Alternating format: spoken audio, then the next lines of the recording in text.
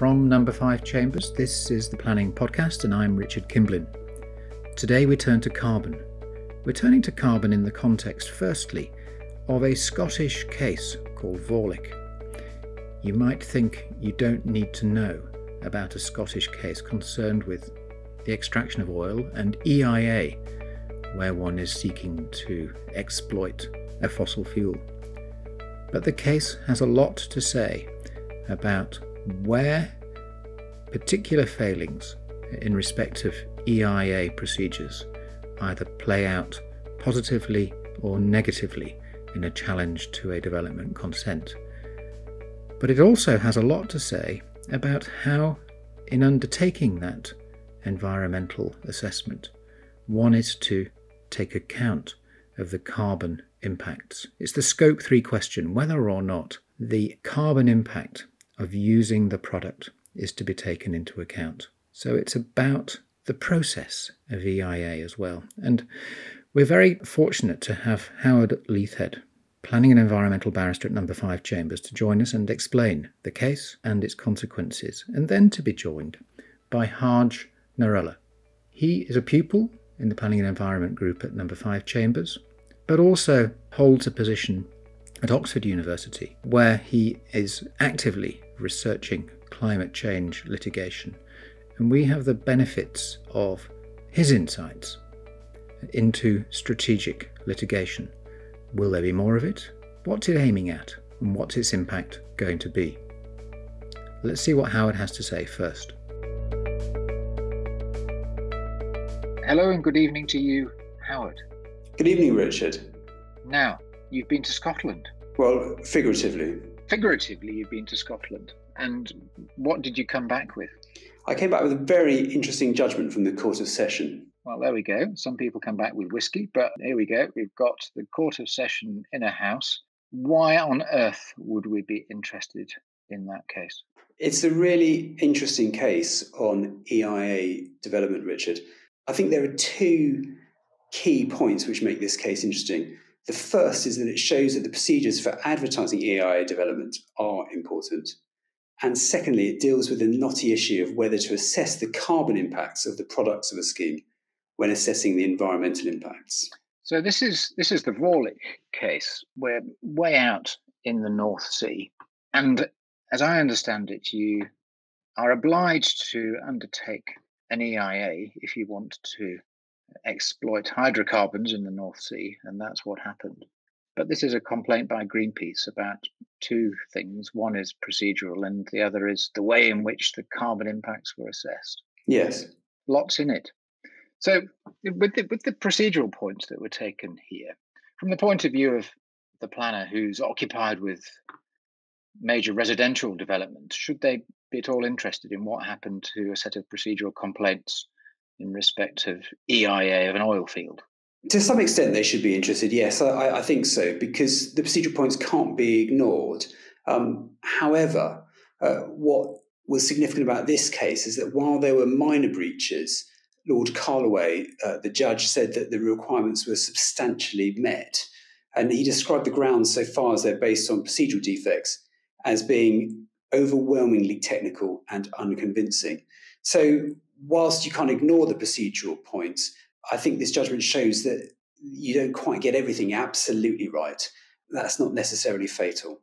It struck me that this was of some assistance to those who might be defending a challenge brought on EIA grounds, where there were complaints about advertising and the nature of the consultation. Yeah. And where you get to the point that there's been some problem with that advertising, but there's been substantial compliance. The comfort that those defending might take from that is that if there's substantial compliance, the court is going to be less than interested. That's absolutely right, yeah.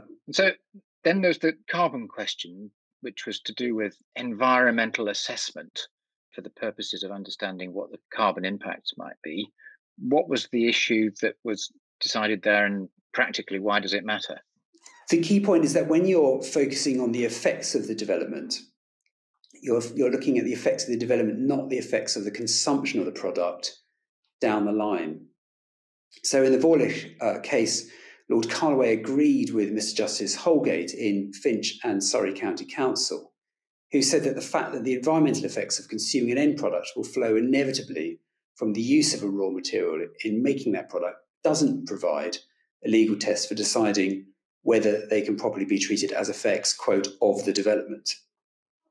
Now, of course, in an environmental statement, you need to consider indirect as well as direct effects of the development. But what Mr. Justice Holgate said in Finch is that while indirect effects cover consequences which are less immediate, they must nevertheless be effects which the development itself has on the environment. And in Vorlich, Lord Carloway, who followed Mr. Justice Holgate, said that it would not be practicable in an assessment of the environmental effects of a project for the extraction of fossil fuels for the decision maker to conduct a wide-ranging examination into the effects, local or global, of the use of that fuel by the final consumer. So both Finch and Vorlich are about oil, but this can apply to anything, car batteries, absolutely anything. The key point is to look at the effects, direct and indirect, of the development itself. Now, of course, Finch is going to the Court of Appeal, so it's possible that the situation may change in the near future, but obviously that's not going to affect the judgment in Vorlich. Okay, so you mentioned car batteries. Let's pick that up. Suppose you have a factory, the purpose of which is to make batteries for cars, following on the government's announcements and the way in which it's promoting that transition. EIA required for the enormous factory which is required for that purpose. As a matter of law, does one take account of the carbon impact, beneficial or adverse, of people running around in electric cars? No, we don't do that. No, because that's too far down the line. I mean, as Lord Carloway said, it's too complicated, but it's also as a straightforward matter of law. It's not the effects of the development. It's the effects of the consumer down the line, of the consumption down the line, I should say. So, from Greenpeace's point of view, Greenpeace was saying, well, the whole purpose of the development is to win the oil from the strata beneath the North Sea, and for it to be burnt one way or another. Yeah. They say that as a matter of law, it's necessary to take account of that impact. But Court of Session says, no, that's too complicated. Yeah, and the High Court, of course, made a similar point in Finch. Finch is going to the Court of Appeal, is it? Very soon, yes. Right. So maybe we should come back to it, see if it's the same answer. I think we should. There'll be an important judgment in the next few weeks to months. Okay. Well, let's come back to that one out. Okay. Hello and good afternoon to you, Harj. Hi, Richard. How are you? I'm really good. It's very good of you to find the time to do this, because I know that you're frantically busy, A, sorting out everything that pupillage throws at you, B, getting ready to go to Glasgow. I gather there's something going on up there. And C, in addition to all of those things, you've got an academic aspect to your activities, haven't you? I do. You're a climate academic as well. Yeah, so I've got a post at Oxford with the Sustainable Law program there, which Tom Betzer heads up, and I look at climate issues there, climate law issues. So yeah, I like to mix it up, kind of dabble in a few different areas. But yeah, excited to get up to COP later this week and see the action. Exactly. Well, I had a really helpful discussion with Howard Leithead about the Vorlich case, which he's done a great note on, setting out exactly what that decided in a very sort of straight bat sort of way. Of course, in current context, many people will have views about the activity of exploring for and exploiting fossil fuels, but the legal issues in that case are themselves really very interesting and very important in a wide variety of spheres. And it's one of those cases which I think you would say falls into a category which people have started to call strategic litigation or climate litigation. Yeah. And it seems to be one particular species of climate litigation. It's obviously a public law claim, a challenge to a decision to give consent for a project. We see all sorts of claims of that sort. The large majority nothing to do with climate. But do you think, Harj, that climate is an increasing focus of challenges to these sorts of decisions? Yeah, definitely. I think, domestically in the UK, we've seen a lot of those cases recently. This year, the West Cumbria mine, that's has been subject to a number of challenges from both sides, actually, of that dispute. Firstly, a judicial review of the project brought by community groups, and then by the actual proponent of the mine. Client Earth was running a number of cases against the Drax gas plant in North Yorkshire. So I think you've definitely seen the use of sort of permitting cases, public law challenges as a way to raise climate issues in a strategic way in the UK and also internationally as well. And that's part of the broader movement of climate litigation that's really picked up over the last kind of 5 years, I would say. Okay, so a gradual increase over a period of years, and a number of notable ones this year that you've just highlighted. In Vorlich, and indeed in the Whitehaven cases that you've referred to, that the defendants, the government, essentially the decision maker. What would you say in that sort of type of case? Are those strategic cases brought against governments other than in respect of particular projects or plans? Are there other types of cases that we've seen? Yeah, so I think climate litigation can definitely be broken down into a few different categories, and this is one of them. So obviously we've already spoken about trying to oppose specific projects and using a range of different causes of actions to achieve that goal. But obviously governments can be the target of more systemically oriented litigation. So this is generally kind of modeling off the agenda case, which really set the standard in terms of these sorts of challenges. And that was one which obviously sued the Dutch government in 2013 for failing to have sufficiently ambitious emissions reductions. And that set off essentially a cascade of a number of similar cases. So the Irish case was one that was handed down last year, in July of last year, which the court essentially quashed the government's decision to approve the national mitigation plan as being inconsistent with the Irish constitution and the European Convention on Human Rights. And that was following the similar type of the blueprint essentially set by agenda. And we've seen similar cases in South Korea, in Germany, and in Italy, and so on. So I think that is a category that stands apart from the permitting and project-oriented challenges, so namely kind of looking at the national policy level ambition of governments. But I think there are other examples too. So one that I think is particularly interesting at the moment is the O'Donnell and Commonwealth case in Australia. So this is a challenge to Australia's sovereign bonds market, and essentially suing the Australian government, an individual suing the Australian government for failing to take account of climate risk and disclosing that information as to climate risk to investors in Australian sovereign bonds.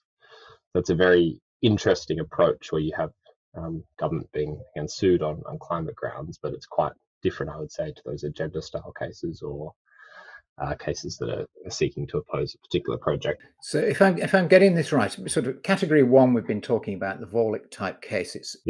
It's directed primarily towards a particular project and a particular decision. We're used to that. Yeah. Agenda, the German case, the Irish case, a wide variety of litigation in jurisdictions outside of the UK. Those cases are aiming at a much bigger target. They're aimed at the government's policy and saying to the government, your policy in respect of climate change is not adequate. It's not legally adequate. Change it. But you've just taken us to a new sphere, which is it's not really to do with the overarching climate policy. It's to do with the application of those policies in a particular financial sphere. That's what I'm getting out of what you've just said. Yeah, you're spot on, Richard. So I think it's worth unpacking this particular case. So this was brought by equity generation lawyers who were the lawyers who were behind the McVeigh and Rest case. And so that was a case which was brought again by an individual against their pension fund for saying their pension fund did not take account of climate risks and disclose that to members of the pension fund. And so the O'Donnell case is essentially taking exactly the same logic that was used in the McVeigh case, but then applying it to the Australian government, saying that they have obligations to investors in their sovereign bonds to disclose the risks that Australia is exposed to, the climate transition risks, physical risks, as something that is relevant. And in failing to do that, they're actually misleading investors. So that's the nature of the claim. And I think this represents a shift into a different terrain for climate litigation, focused on corporations, focused on trying to shift the behavior of market actors and essentially try and change the flow of capital. So it's consistent with climate aims. So it's a really interesting development. It is. And it shows the variety of contexts in which the same issues might arise. And so one immediately understands that when you're talking about climate litigation, it can really take you almost anywhere. Yeah. It's really fascinating. But presumably the motivations are perhaps somewhat similar. I don't know. You tell me, because I can imagine that there are lots of potential motivations for bringing such cases. But from your perspective, what seem to be the key drivers behind those sorts of challenges? I think it really depends on the plaintiff, right? And so I think it's worth thinking about who are the different types of plaintiffs in climate litigation cases internationally. I've already mentioned McVeigh. That's an example of an individual bringing a case.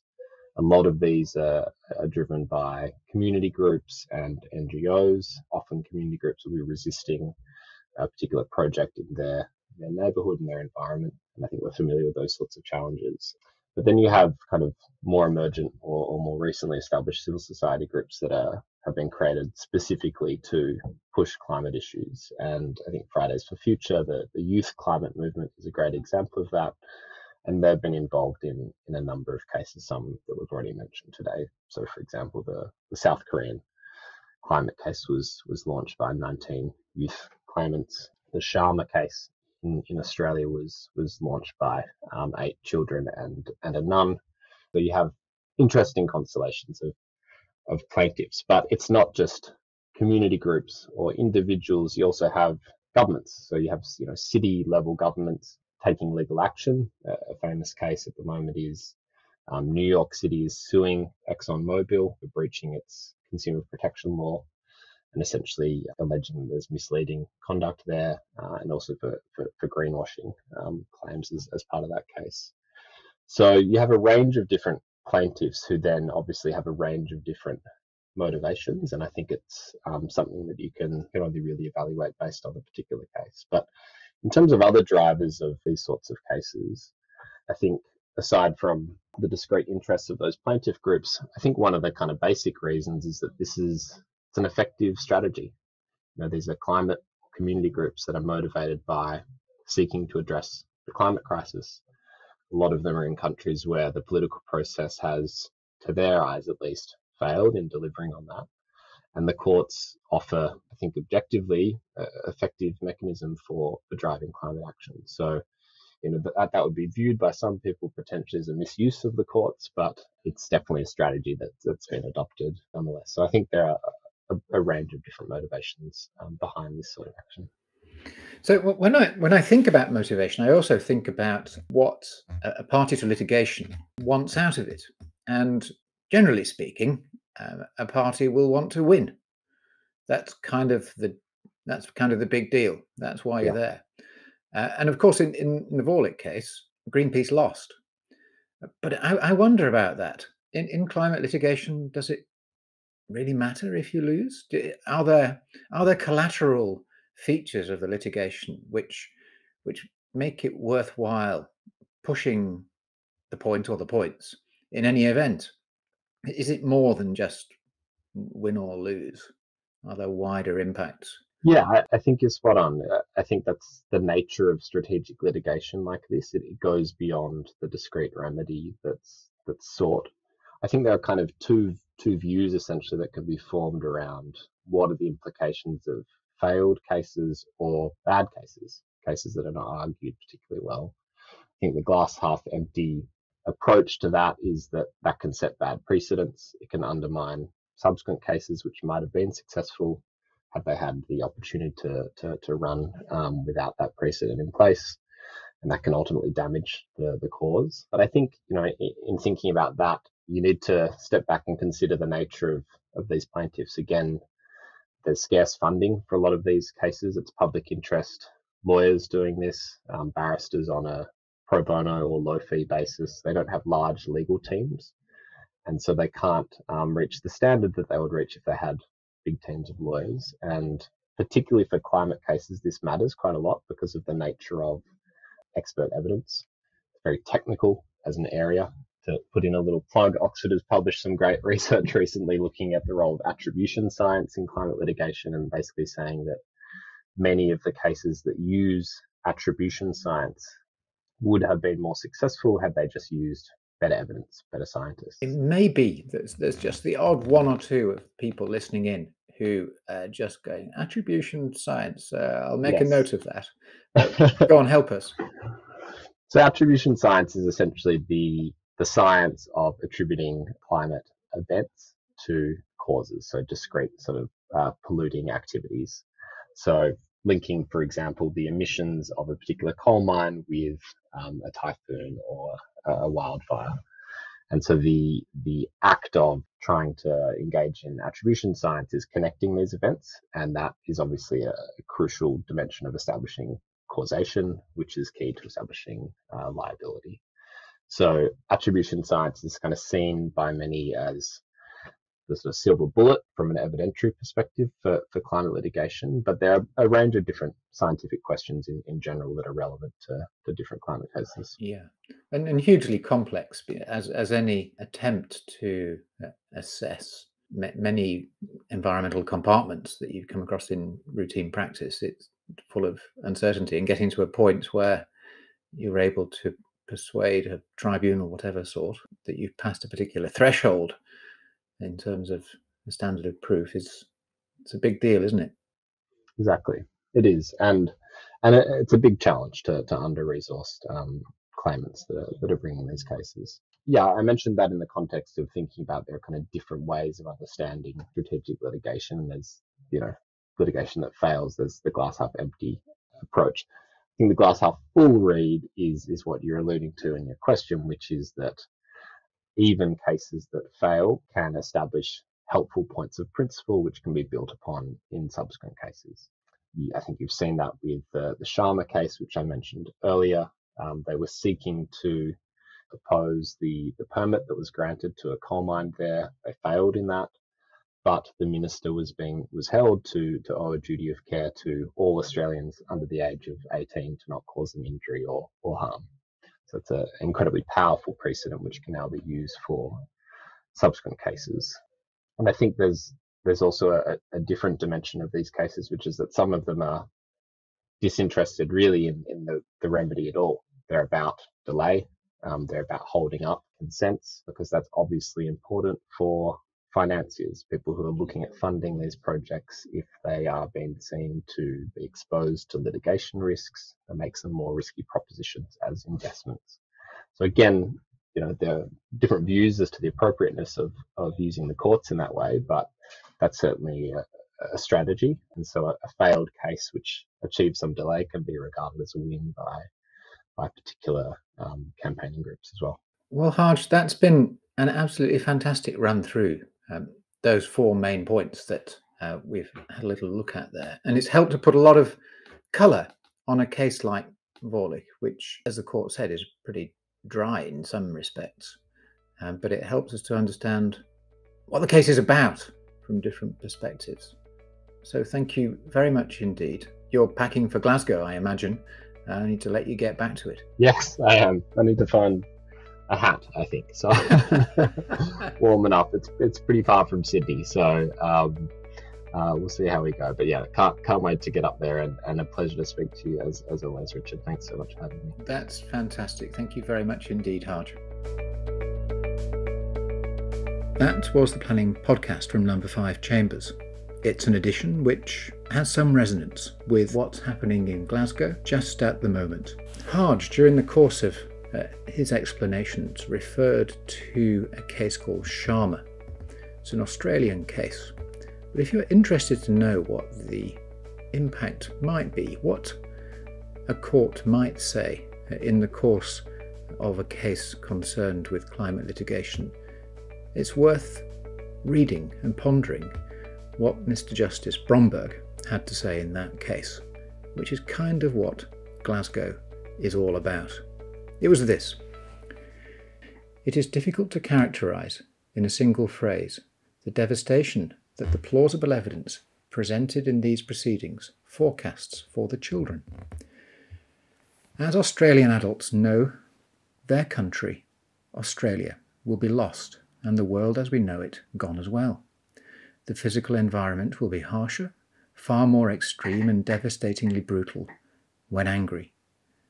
As for the human experience, quality of life, opportunities to partake in nature's treasures, the capacity to grow and prosper, all will be greatly diminished. Lives will be cut short, trauma will be far more common, and good health harder to hold and maintain. None of this will be the fault of nature itself.